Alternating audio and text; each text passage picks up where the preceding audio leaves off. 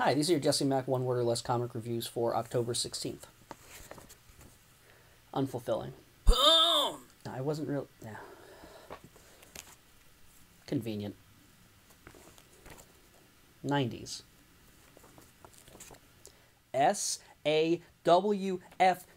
Soft!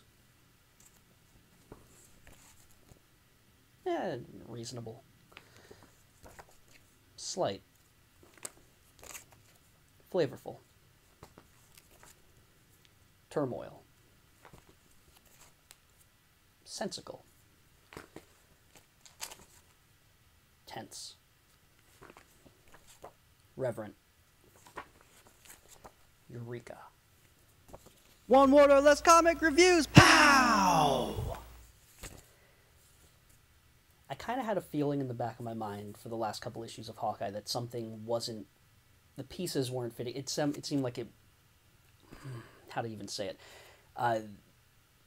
the original, like the first 6, 7, 8 issues, pretty much the first trade's worth of issues, just had such a good ball rolling with it. And somewhere around maybe issue 9, things just kind of exploded, just splintered off into different directions. Where, like, well, issue 7 had Hurricane Sandy, and then you had, you know, the weird issue with the villain guy, and you had the Kate Bishop annual, and then, you know, Clint's brother showed up, and it seemed like we weren't following the story.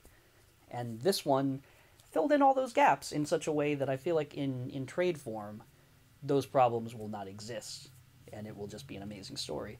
And this is the issue of Hawkeye I've been waiting for like half a year now.